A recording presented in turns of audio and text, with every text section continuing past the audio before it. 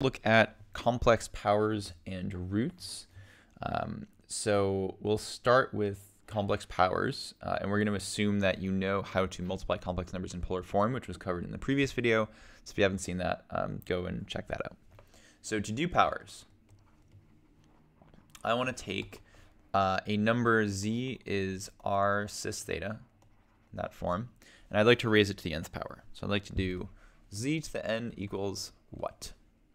And to start, let's just do like z squared, right? Look at it like a nice easy one, z squared. So this is just equal to r cis theta times r cis theta. And according to our multiplication rule, if I want to multiply two complex numbers, I multiply the moduli and I sum the angles. So this turns into r squared cis 2 theta. Okay, what if I want to do z cubed? I want to do z cubed, I can split that into r cis theta times r squared cis 2 theta. So this turns into r cubed cis 3 theta. So you are probably seeing the pattern here, right? We're not going to prove this now later in the year. If you're in my class, I'll probably have you prove it with induction. But for now, we can look at this, see the pattern, and say, oh, hey, I suspect that if I want to do z to the n, it's probably going to be equal to r to the n cis to the n theta. And that is, in fact, what it is. Because you can just use this argument, right? You can say, well, every time we can just take like z to the n minus 1 and then multiply it by z to generate this.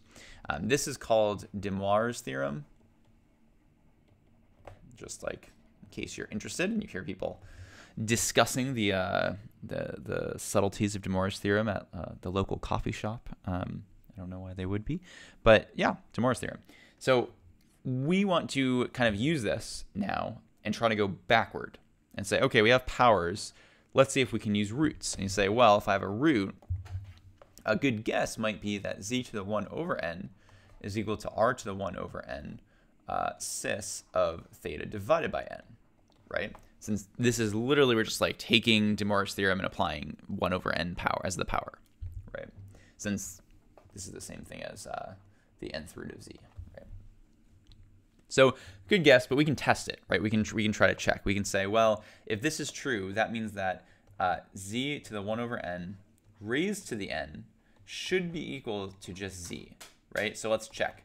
If I do z to the 1 over n to the n, I'm supposed to raise this modulus to the nth power, and then I'm supposed to multiply the angle inside by n. So I get n times theta over n.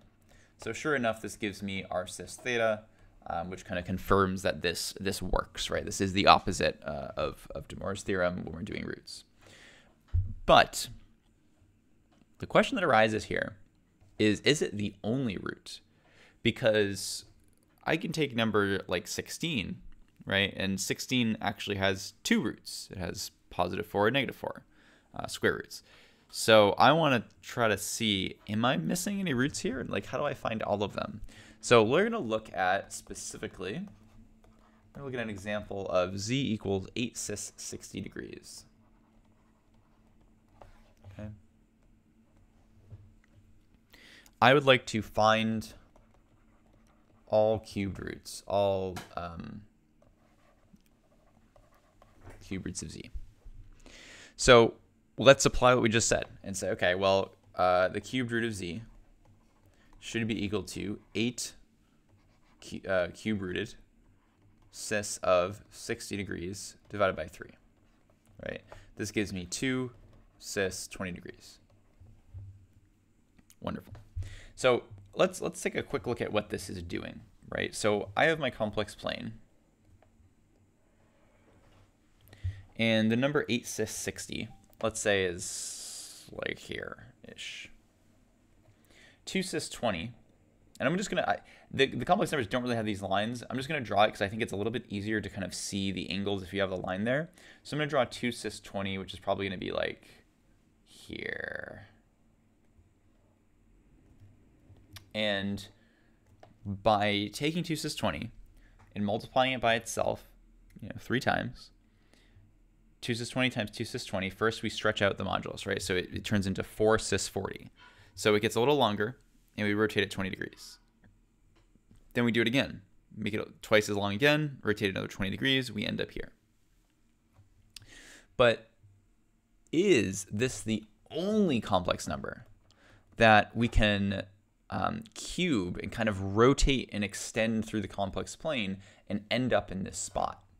And you might be suspicious that the answer is no, because because polar numbers, right, are not unique.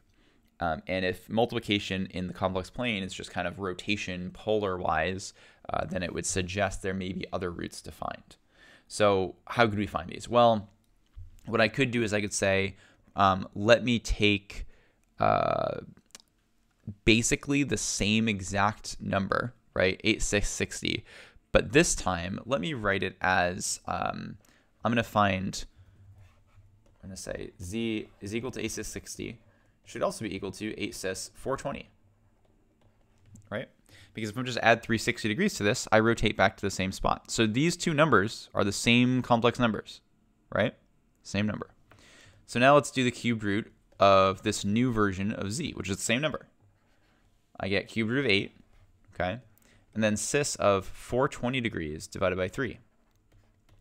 And a very interesting thing happens.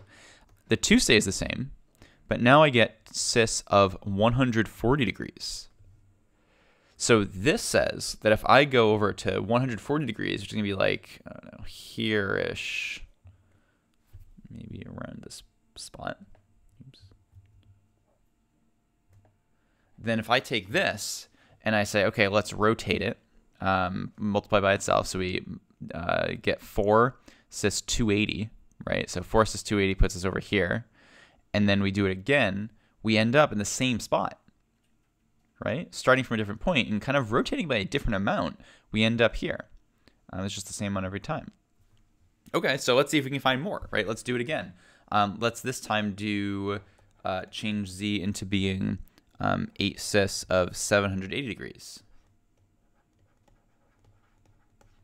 And then do the cube root of that. So I'm going to get cube root of 8 again. Then I'll have cis of 780 degrees divided by 3. And that's going to give me 2 cis 260. So again, we end up down here. And we find another root that we can rotate through and get this same value, right? And then if I keep going, what happens? Well, the next number that I get, I would have 8 cis 1140. And if I do this, the cube root of 8 cis 1140, I get cube root of 8 cis 1140 divided by 3. And this just gives me 2 cis 380 degrees. But 380 degrees is just, this is the same thing as 2 cis 20 degrees, right? So now I'm back to where I started. So this one I can ignore. Okay. So we have found the roots. Okay.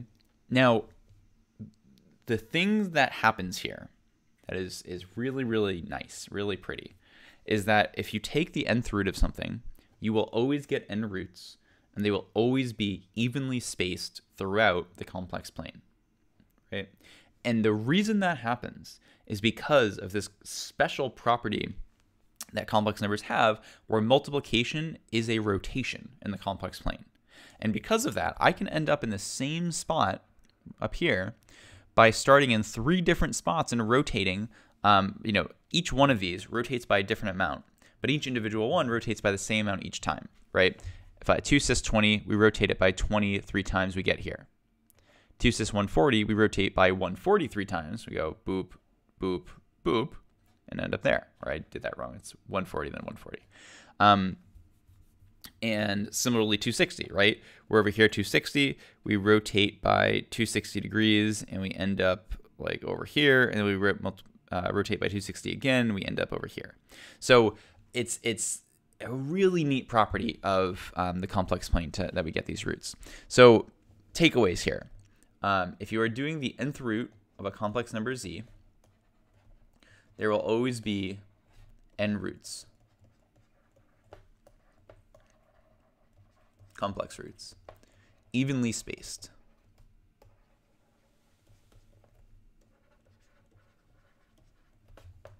Through the complex plane. And so what this means is you only need to find one. if I go back here, right, I can kind of reverse this and say, okay, I want to find, all the cube roots for the number z is 8 cis 60. I can find the first one, right? The first is going to be 2 cis 20 degrees. Once I've found that one, I say, okay, well, I'm looking for the cube root, so there should be 3 roots, right? If there are 3 roots, what must those roots be spaced by? Well, they're evenly spaced through the complex plane, which I apparently forgot to write the word plane here. Then that means that there should be 360 degrees divided by 3, 120 degrees. There should be 120 degrees separating each of the roots. Then I can just go and write down the other 2. Say, okay, well, this is going to be 2 cis 140 degrees and 2 cis 260 degrees, right? So you don't even have to go through this whole process that we did here. Once you have one of the roots, you just get the others, right?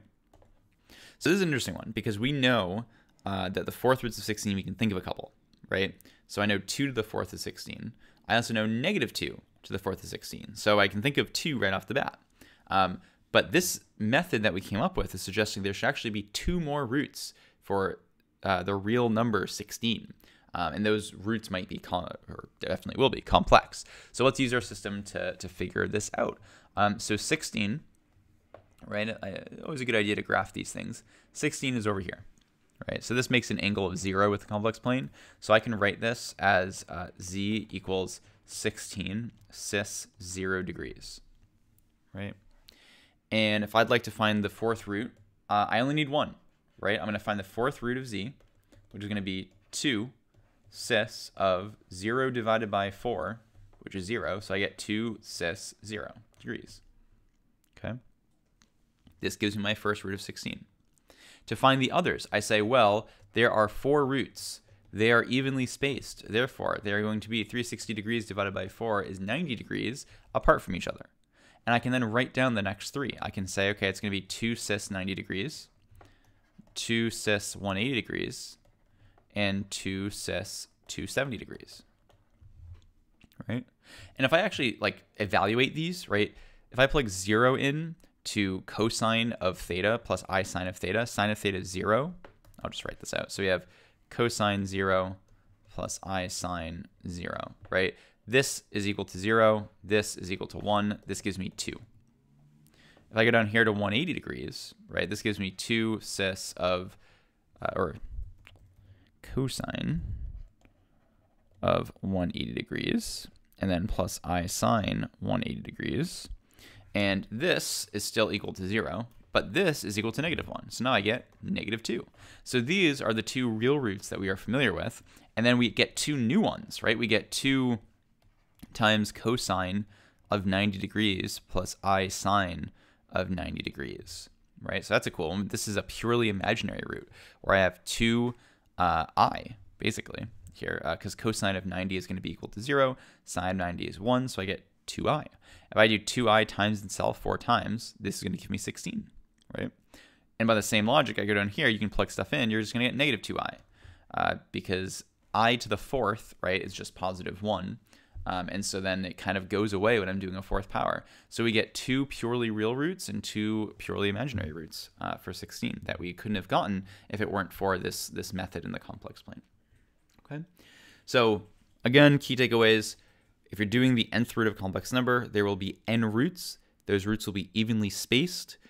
You only need to find 1 to start. And once you found one of them, you just add and say, okay, well, the first one is at 0. I know they're going to be spaced evenly, so you can figure out how many degrees are going to be separating them, and then just add this to generate all the others.